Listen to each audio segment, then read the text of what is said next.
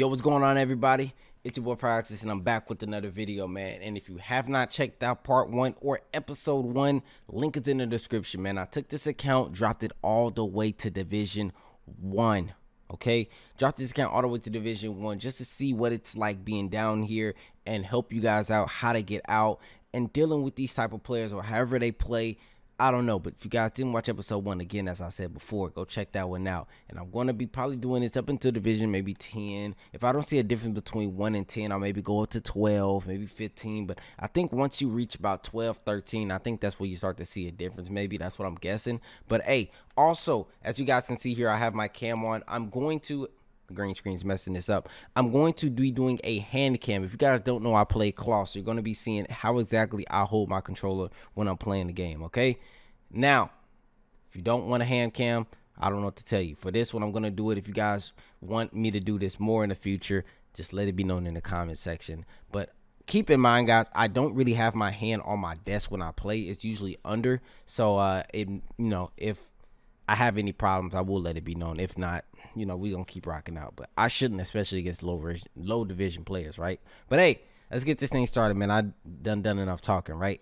If you haven't yet, hit the like button for me, and let's get into the video. Now, it looks like my first opponent wants to use Justin Gaethje, which is fine. We'll go with someone. Let's just see. We'll go with Patty. Why not? Patty got a lot of hate. Why not go with Patty? Patty Pimblett. As you can see here, I got one mouse pad here, and this is my old one.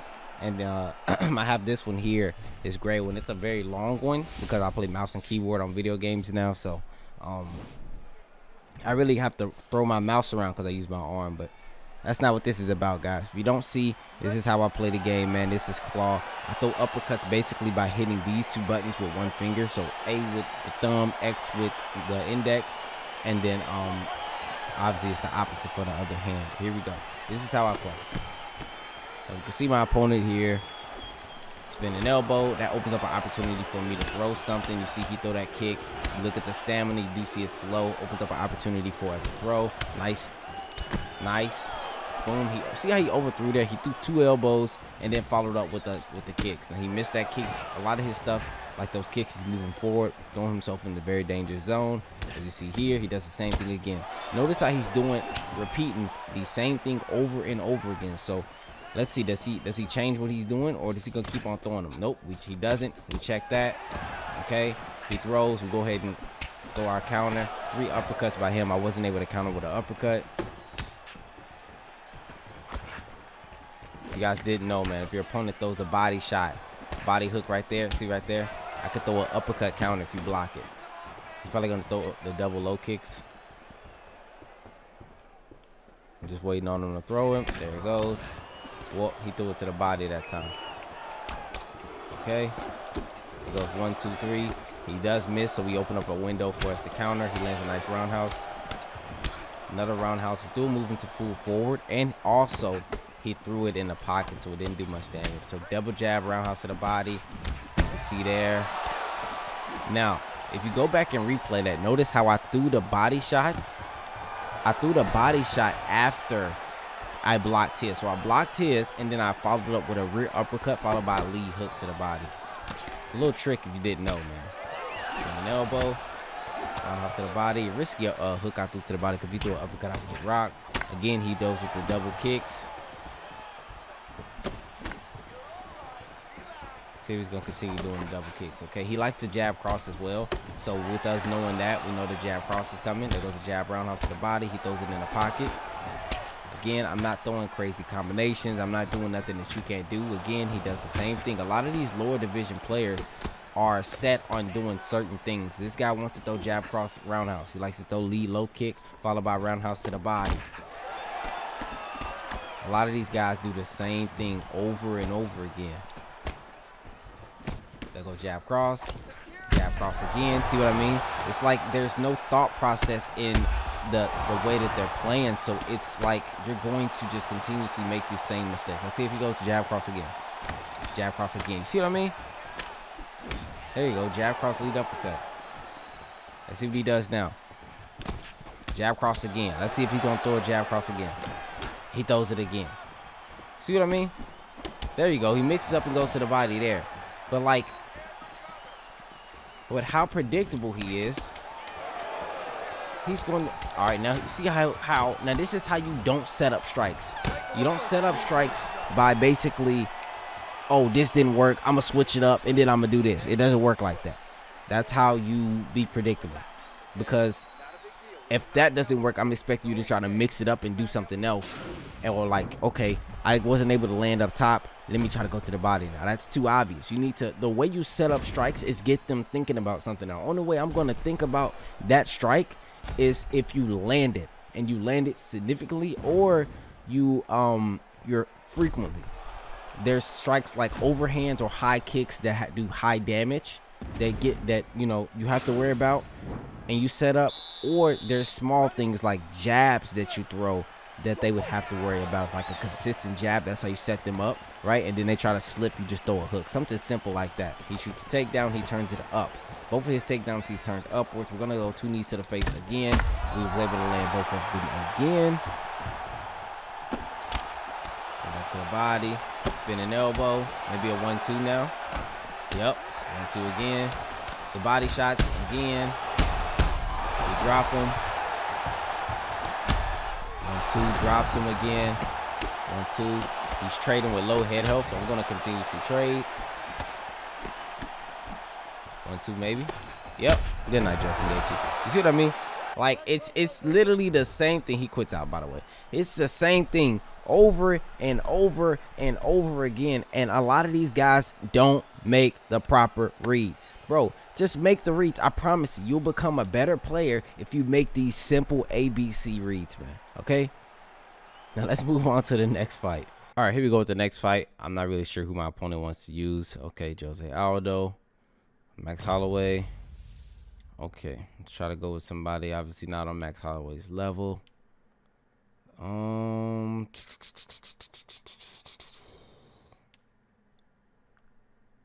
Maybe Sadiq Yusuf. Why not? Why not Sadiq? Don't really use Sadiq. Oh, he's going Dan Hooker.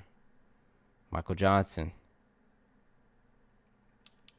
You know what? Diego Sanchez. Why not?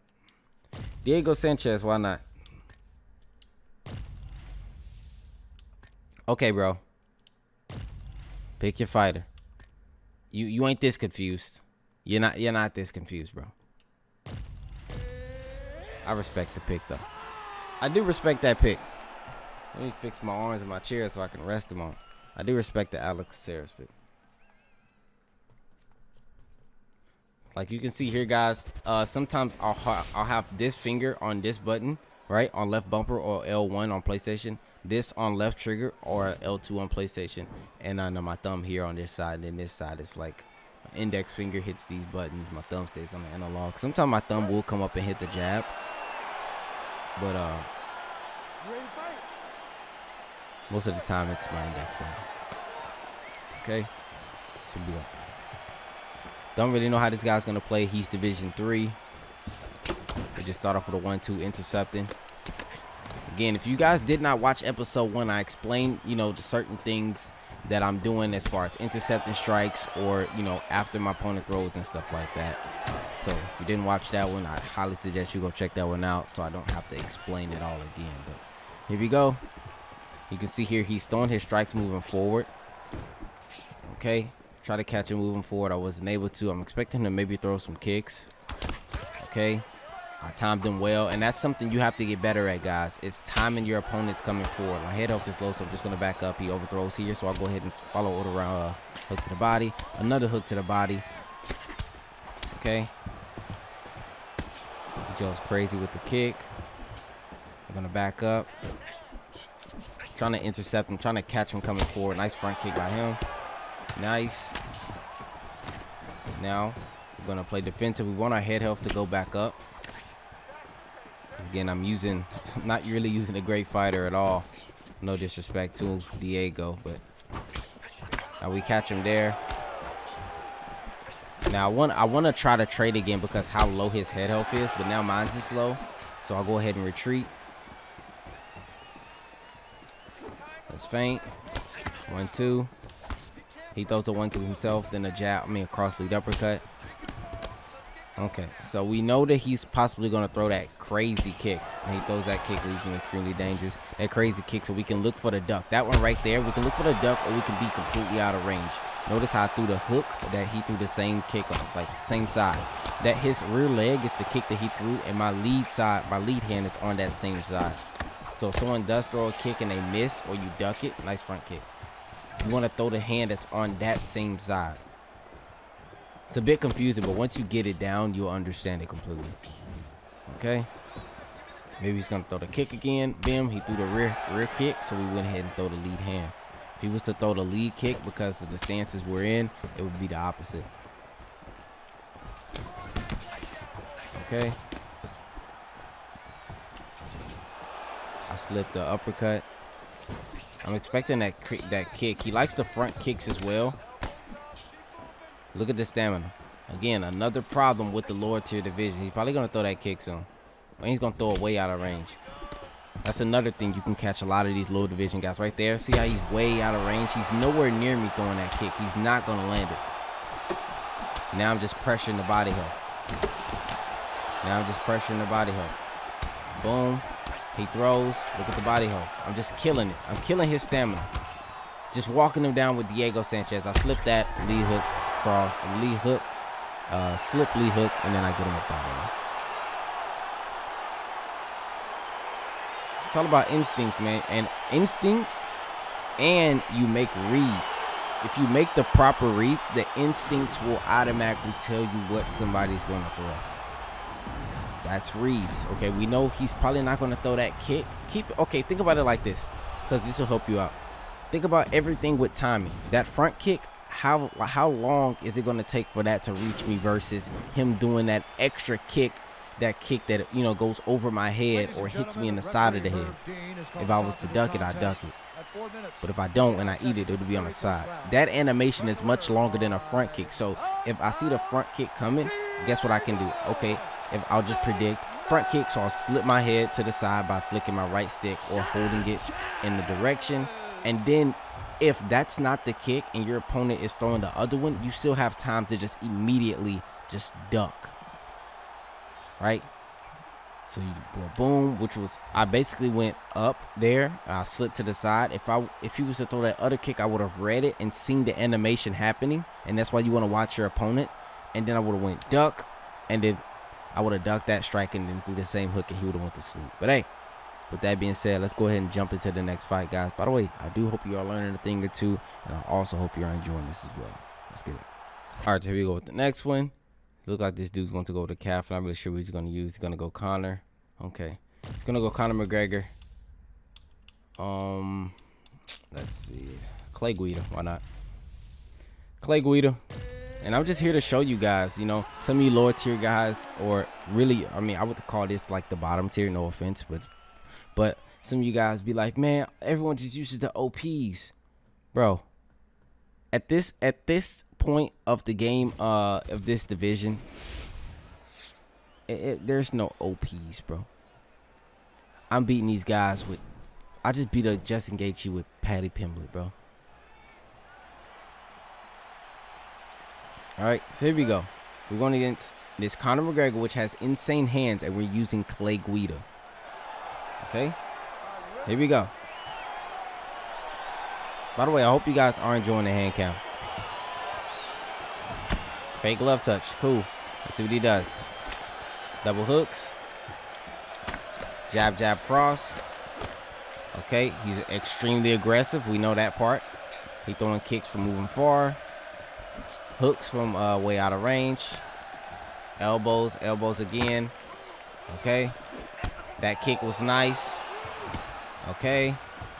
And we're using a slower fighter, so the windows that we get, we got to take advantage of. Right there, he threw the kick moving forward. He got low stamina, so we're going to trade. I don't care who you are. If you got low stamina, that stamina is king in this game. He throws that kick from way out of far, so we counter him, go back to the body. A lot of these guys, you can really work their body health and get them up out of there. Notice he's throwing these jabs from way out of range. Okay, that was a nice kick. He kicks me to the side. Nice. Way out of range again, so I counter him. Nice knee. He throws that kick. We're going to attack the body just to get him to lose some stamina because he threw that. Obviously, he didn't lose much because it was on a block. See this? What is that? He landed maybe a couple jab crosses, but he just threw all that for no reason. Try to go back to the body because I blocked that strike. Wasn't able to be successful. We know he wants to throw jab cross, but that's what I'm afraid of right there. Is him throwing that kick and me trying to slip. There we go. Hook to the body. Cross up top, followed by the hook to the body.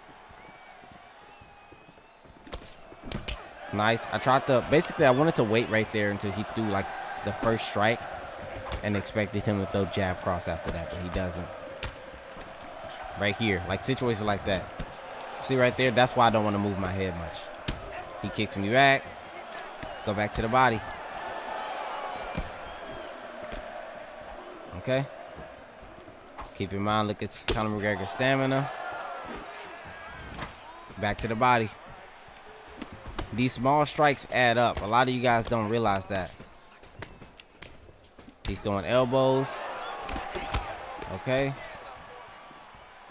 He's probably about to throw something. Yep. There goes opportunity. Go to the body. See the stamina. Now we retreat. Now we go back to the body. Don't be too predictable with these body shots because better players will uppercut you. He pushes me back. Pushes me back. Now that kick right there, I want to talk about it really quick. So basically, you see how that's on basically his that's Conor McGregor's right leg, right? And that's on this side. I'm circling towards where that kick would go. If I circle towards the opposite side while he's throwing it, I will literally walk to the outside of it. And I'll show you guys hopefully hopefully I can show you guys in the next round.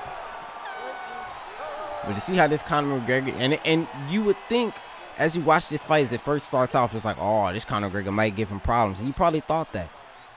Even with a player of my caliber, you're like, oh, he got Clay Guida, Conor McGregor. This Conor McGregor seems like, no. These guys drain their own stamina, bro. But I'm going to try to walk outside of that kick and show you exactly what I'm talking about. Now he's going to throw the low kicks from far. A high kick from way out of range. So we just watch him. Throw all the body shots. A lot of these guys don't really block their body, I'm noticing. He's probably going to throw another kick from way out of far. Yep. Rock him again. Go body, body. Body up top. And I'm just throwing hooks. Hook to the body, hook to the head. Now I want him to try to throw that kick. So I can show you guys what exactly I'm talking about. See how he just drained his stamina? Conor McGregor can't trade with Clay Guida now. Okay. Nice low kick. All right. That kick right there. I need him to throw that. I need him to throw that. Now, basically, I control this fight. If you're at this point of a fight and you lose it, it's your fault. 100% your fault. I'm trying to get him to throw that kick, but I'm about to just knock this Conor McGregor out. Okay. Back to the body. That right there. I will walk towards the opposite way. I'm just going to finish this guy. He has no chance of winning. Has zero chance of winning. And that's it. Like, it's literally that simple with these guys. A lot of these lower tier division guys, you can just watch them make mistake after mistake after mistake after mistake. And then you capitalize, capitalize, capitalize over and over again. It's literally that simple, guys. Literally that simple. You get to a certain level to where you have to actually set up your own punches instead of just waiting on your opponent, because you don't want to fall into the habit of waiting on your opponent all the time, because once you play somebody that's good, they're going to realize that they're going to play the in and out game. They're going to go boo-boo, get off of their combination, get off what they want to get off, immediately look to exit. And then they'll be like, okay, this guy's, I noticed what he's doing when he exits. He likes to do this. Okay, well, guess what they're going to do? Probably throw an uppercut if you got to go to the body. Or maybe throw a high kick if they realize you're doing certain things. So just want to be careful, bro. But, hey, let's get on to the next fight. All right, guys, here we go with the next fight. Let me get my stuff out the way so you don't see nothing. Okay. He looks like he want to go with the Brian T. City Ortega. And I think we'll end this one here with Frankie Edgar. We'll end it with Frankie Edgar. This guy got King Von as his profile picture. And he's ranked 99. By the way, man, hey, listen. Just because somebody rank on this game, that level thing is 99, it means nothing. That just means they play the game a lot, okay? Just so you guys know, that means 0 skill. 0. But here we go. Division 5 opponent, 1,229 points. I'm currently Division 4. And I wonder if any of these guys actually watch the channel. Here we go. All right, T-City's ready.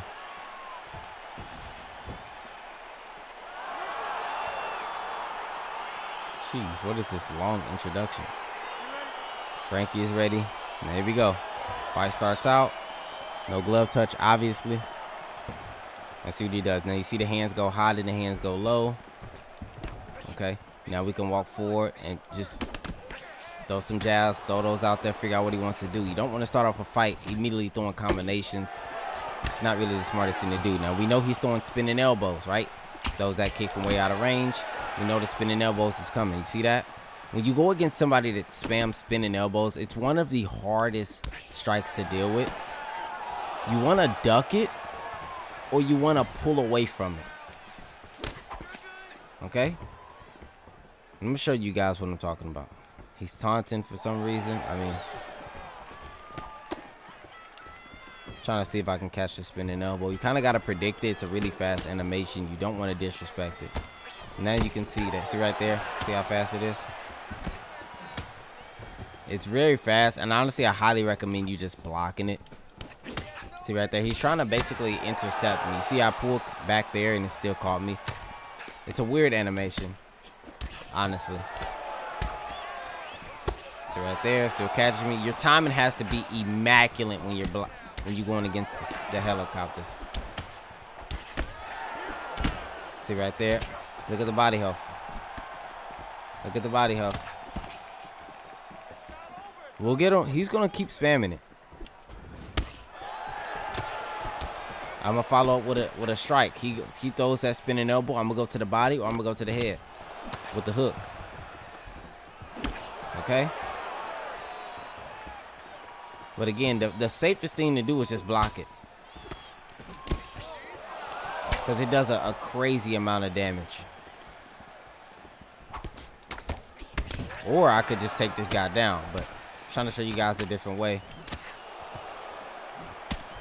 Go to the body.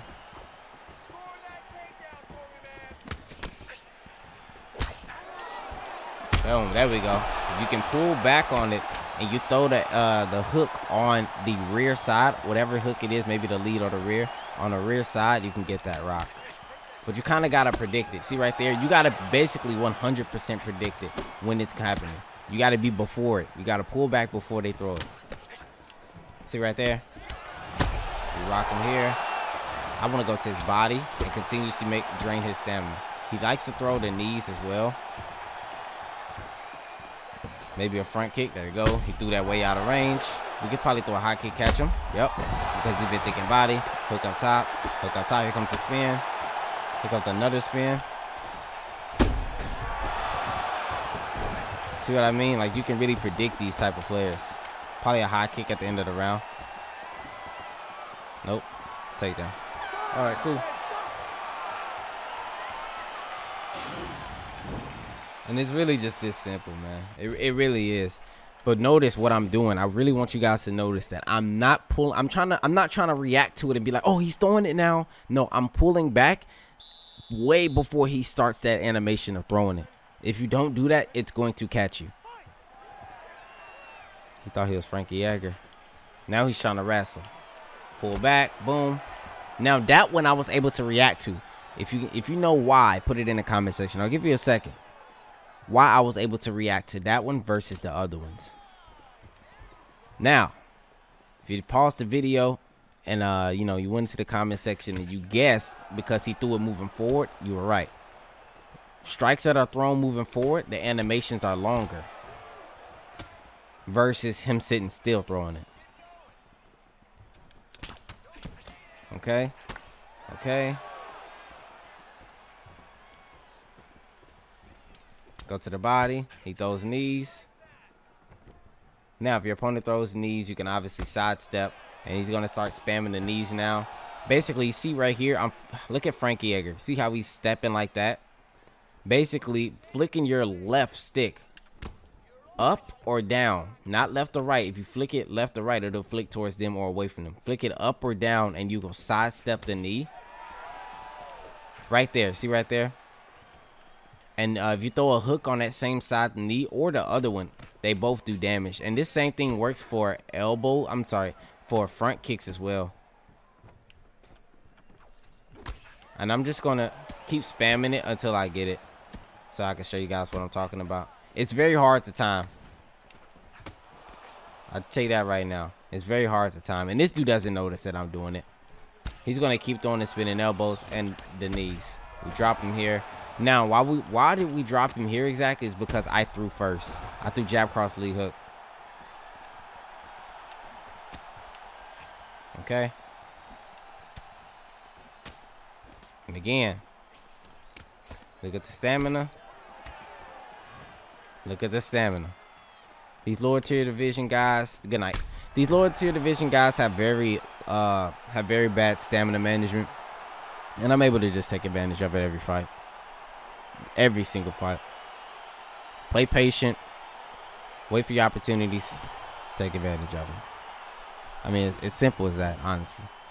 Just waited for that because he obviously wasn't noticing that I was sidestepping it.